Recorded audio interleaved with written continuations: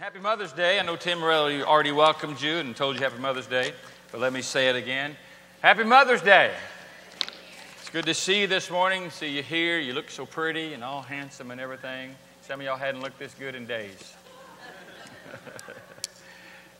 Amen. I know some are probably here out of excitement and joy, some out of duress, but we're glad you're here either way you came. It's a great day. It's a great day to celebrate. I want to share with you a sermon I've titled "Making Mama Happy." You can join with me if Mama ain't happy. I said, if Mama ain't happy, well, there's a lot of things that different mamas make different mamas happy, but we're going to talk about from the sense of a biblical mama today. And as we celebrate Mother's Day, what really gladdens the heart of a mother who loves the Lord. And I want to share with you today a passage that my brothers and sisters are here, a few of us today, and those that aren't here are be familiar with this passage of Scripture, because if you're like me at all, Mama sent it to you. And if you are blessed enough to have a godly mama, she probably has shared this Scripture with you sometime recently as well. I have no greater joy than to hear that my children are walking in the truth. That passage was penned on little cards and notes and letters and passages of Scripture over the years from my mom, not only to me, but brothers and sisters in our family, because this truly was the passion of her heart, what would really make her happy.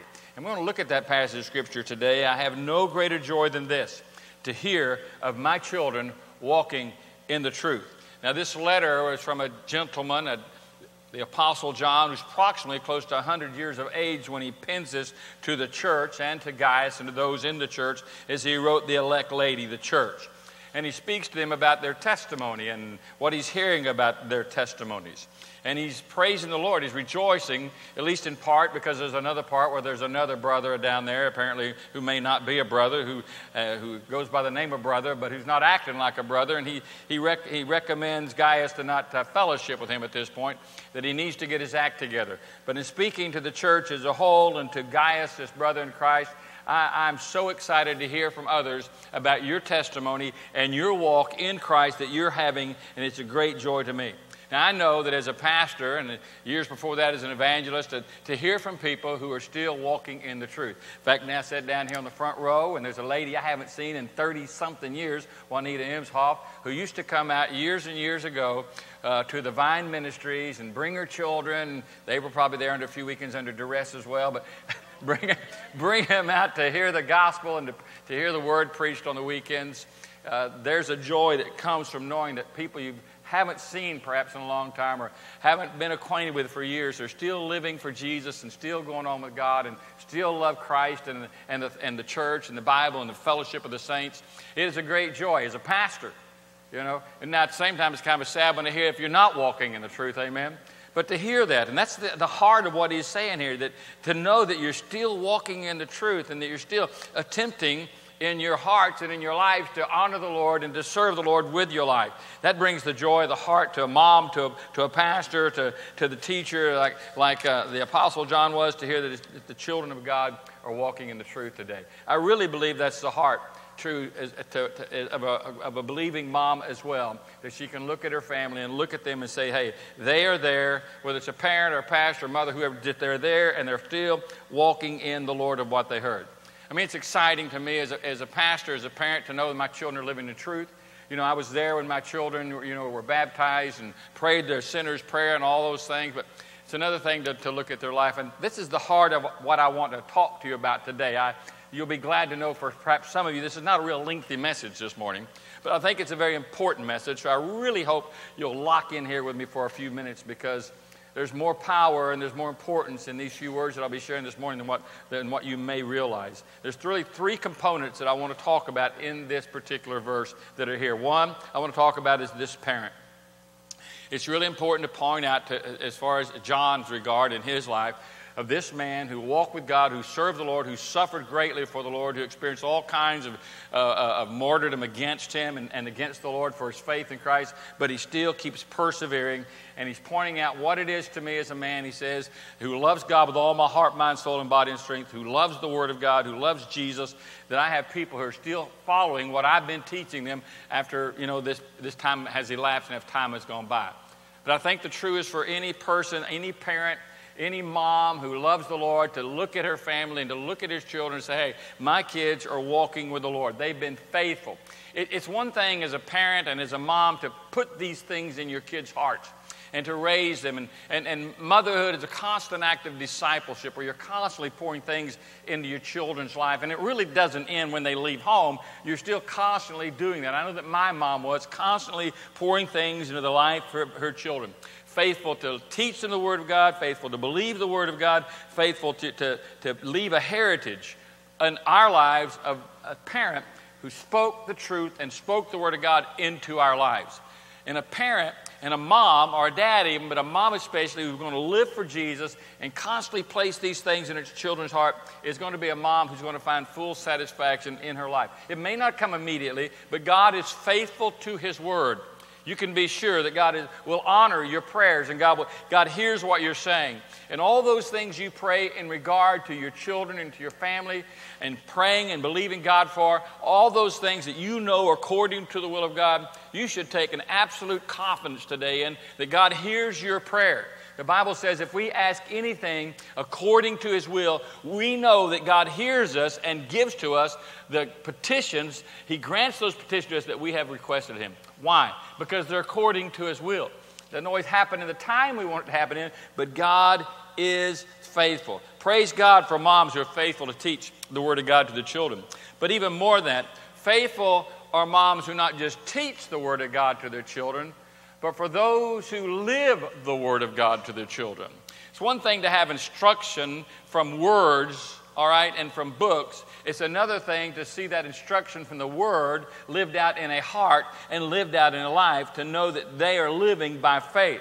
When the Bible talks about raising your children in the admonition of the Lord, it goes far beyond teaching Bible verses to your children.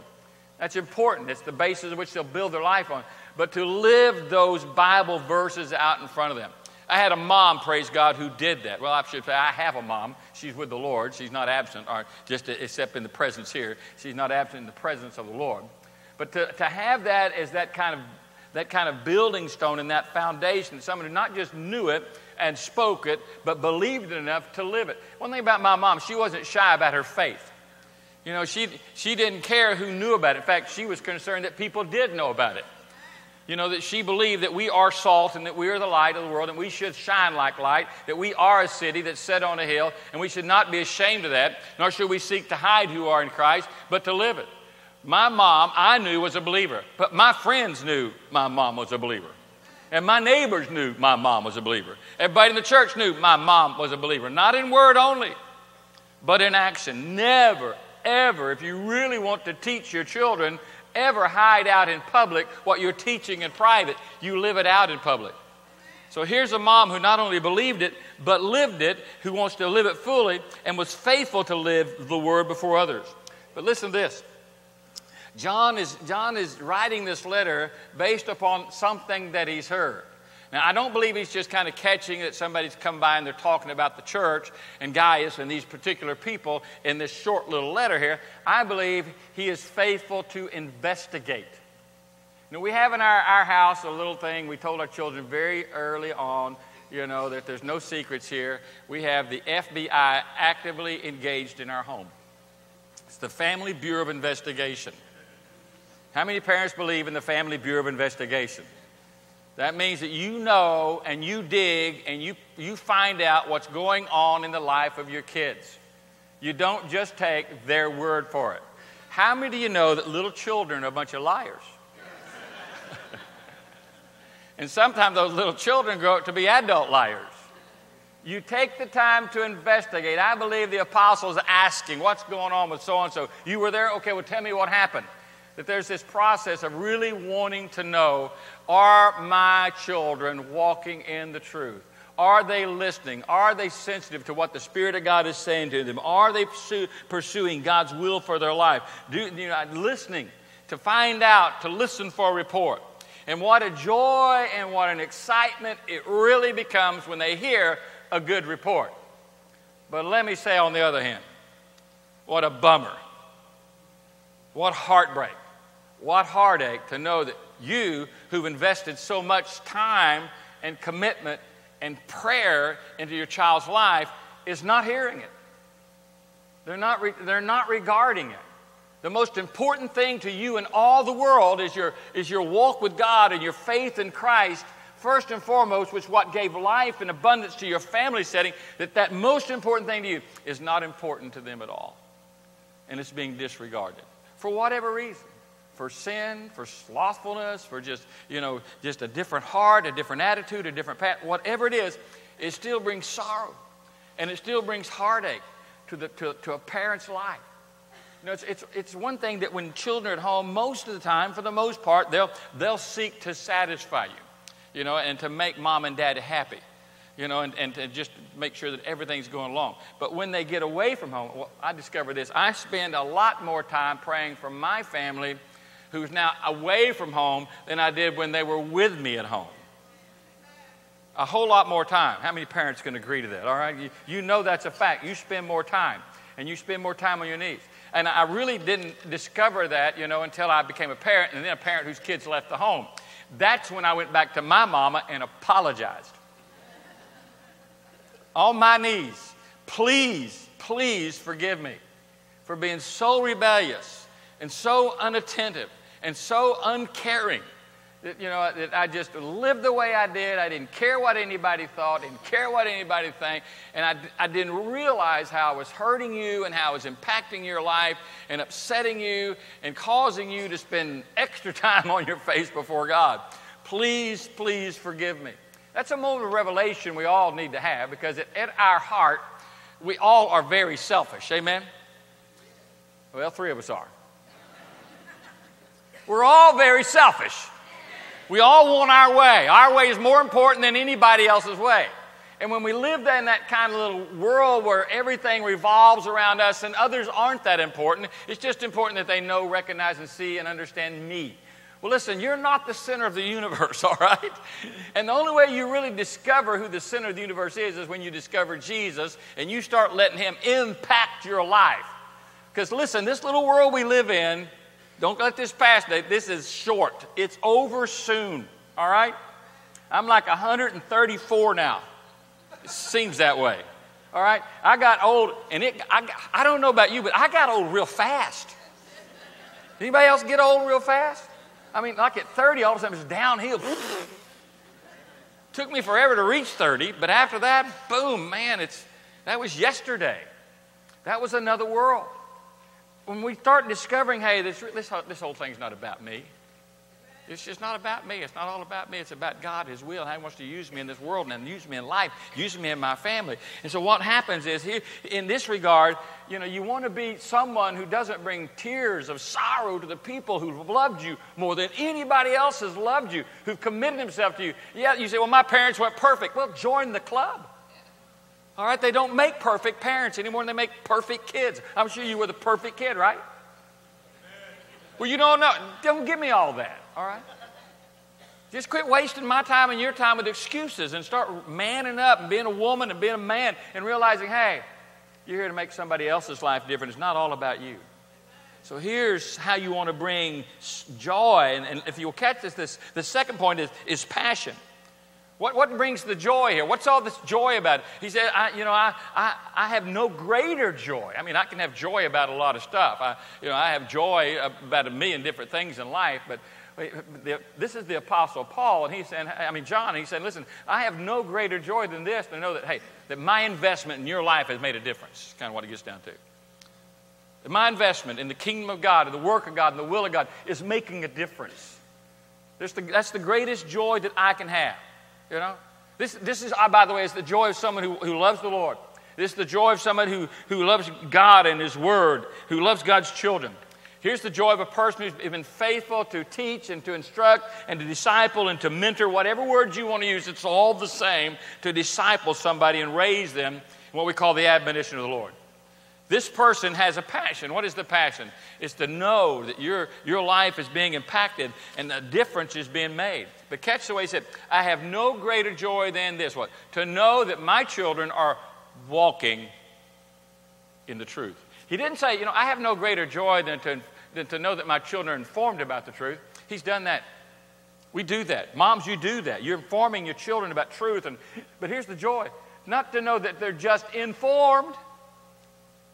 I was probably one of the most informed kids around, but didn't walk in truth.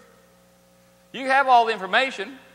There's a lot of people with information, but they've not been changed. They've never experienced a transformation where the truth literally changes their mind and their heart. And many times they don't realize that the power of God that has been placed by the Word of God in their life, there's such a transforming power in that Word that if you will trust it and you'll receive it and you'll believe it, you can be changed supernaturally. That's the power of God's Word. I mean, how many people make this excuse? Well, I just can't live that way. No, you can't. Nobody can. But the Word of God changes you, and when it's implanted in your life and you start receiving it and choosing to believe it and to trust it, then the supernatural work of God's Holy Spirit is loosed in your life, and you'll be different. And what he's saying is that here's people who are my children. They're not just getting the information. They hadn't just learned the lessons and gave the right answers, because a lot of people know the right answers, but he said they're walking in it. Walk deals with progress. Walk deals with maturing. Walk deals with going forward. They're not stagnant. Their lives are being changed, and they're being influenced by the power of God, and they're making an influence. You know, there has to come a day. Let me speak to the children just for a moment. And I are one, all right? There has to come a day when the apostle put it this way. Paul said, you know, I put away childish things. There has to come a day when you decide to grow up. You can't be a child and act like an infant all your life. You're going to have to realize that, again, as I said earlier, the world doesn't revolve around your life.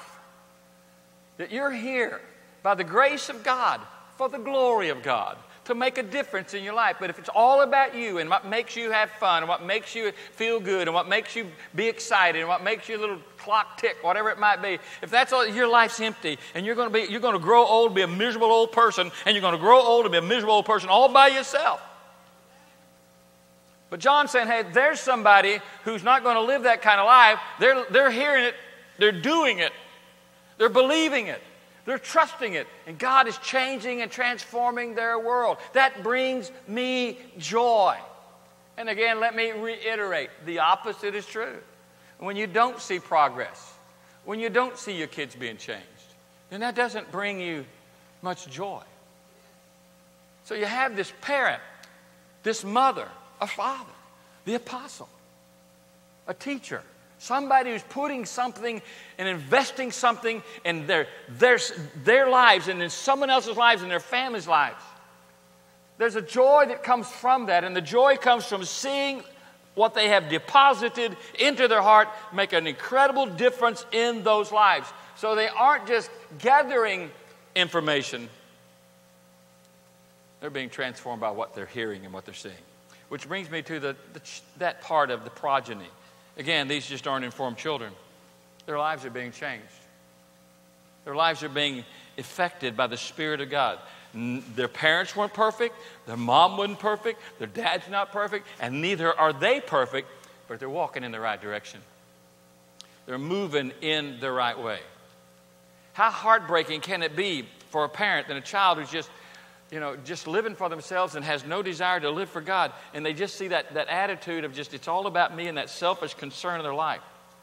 But how different it is when a parent sees a child who starts making decisions for God, and no matter what part of their life they're in, whether they're a child, a teenager, an adult, wherever they may be, anytime there's a move of the Spirit of God in their life, when a godly mom sees that or a godly dad sees that in their life, it thrills them with a greater joy. I see God moving in that heart. I see God moving in that life. I mean, it was exciting when my children prayed to receive Jesus. I remember those days. I remember baptizing my children. And that was a great joy for me. That was a great excitement for me. But I remember even with greater joy the times in their life when they come to those encounters with God. When it's no longer mom's Jesus or dad's Jesus, but it's their Jesus. When God's doing something in their life, when they give a report, here's what the Spirit of God's teaching me. Here's what God's doing in my heart. Here's the way God's leading me right now. Here's how God's instructing my life. I'm hearing from God. I'm starting to respond to God. That is the moments of great satisfaction and great joy. Why? Because they're walking in truth. Proverbs 19, verse 13 has a very strong verse. Listen to it. It's a verse that would break your heart. It says, a foolish son is a destruction to his father and his mother. Now, that could be a son or a daughter, all right? But a foolish child. What is a foolish child? Well, according to Proverbs, it's somebody who's not on the right path. It's somebody who's not pursuing the right course. It's somebody who's not going the right direction. They've chosen their own will and their own way, no matter what truth is, no matter what God says. I want what I want. I want what the world wants. I want what's acceptable to the rest of the world. I just want what I want. And you miss God completely when you choose that path in life. How many times does the Spirit of God speak to our lives? I had a man write me this week. He said, I know what God wants me to do, but I don't want to do it. I just can't find any joy in making this decision. I'm going to make it anyway. Well, when do we ever start gauging our life by making the right decisions on based on how it makes me feel? We do what's right because it's right. We make right choices, no matter what our feelings are. Our feelings are deceptive. Our feelings can mislead us every time. We do what's right because it's right. That's where integrity comes in. And that's where this whole idea about walking comes through. But the most heartbreaking thing Proverbs says is to see this. And this whole issue of the book of Proverbs, we've been teaching to it for over a year now. But in Proverbs, here's a father who's instructing his son, saying, this is right, and this is right, and this is wrong, and this is wrong. Avoid this, and choose this, and believe this, and reject this. He's just giving all this consistent principles of living a life so that you have a full, satisfactory, meaningful, joyful life, not one that's going to invite destruction.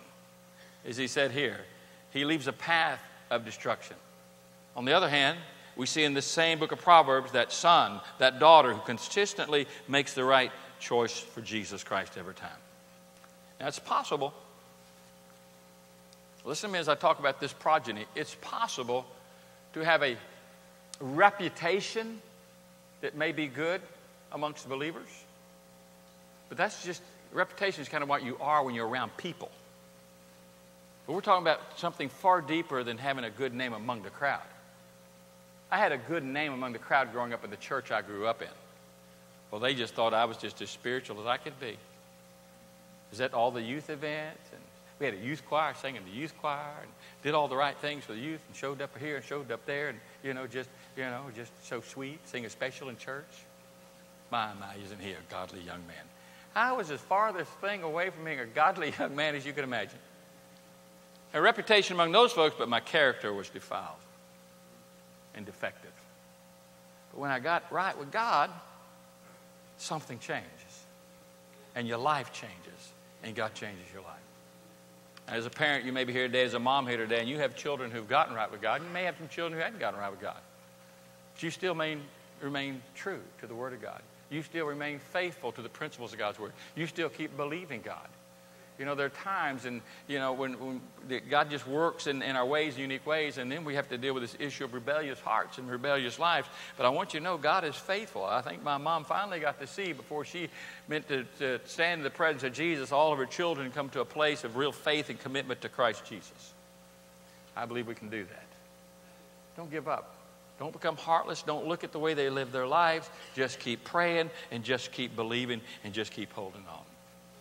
I was reading from the passage here in one of my commentaries by Spurgeon, and he was making a comment to parents who have children, some who are saved and some who are lost, and he was saying this. He said, "Beloved, have you some of your children converted while others remain unsaved? I charge you, let what the Lord has done for some encourage you concerning the rest of your children. When you're on your knees in prayer, say to your heavenly Father, Lord, you have heard me for part of my house, so I beseech you, therefore, to look in favor upon all my house, for I could not bear that any of my children should choose to remain your enemies or pursue the road which leads to hell.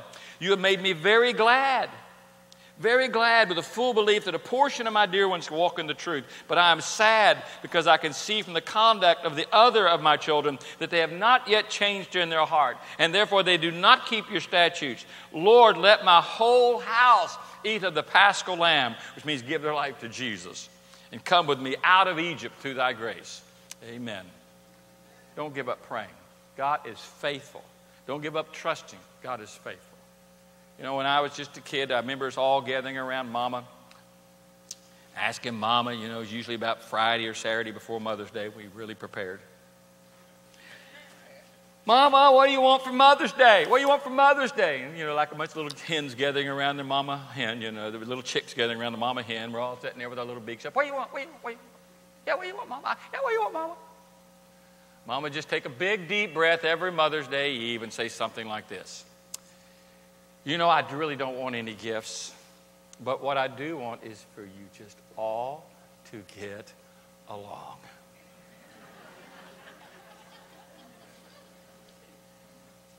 Six of us with 8 different opinions. Christy always had 2 of her own. You want 2 from 8. Just, listen, I know some of you get frustrated when you see sibling rivalry going, hey, just expect it. In home is where your kids learn how to live out in the world and relate to others. But in that, just make some right choices. Choose to love one another. Choose to receive one another. Just seek to get along. Make Mama happy. Well, the best way to get along is to get along down the road of life with Jesus. That's the way you get along with God. That's the way you get along with each other. That's the way you're going to get a long way in life. Hallelujah. Let's stand with our heads bowed.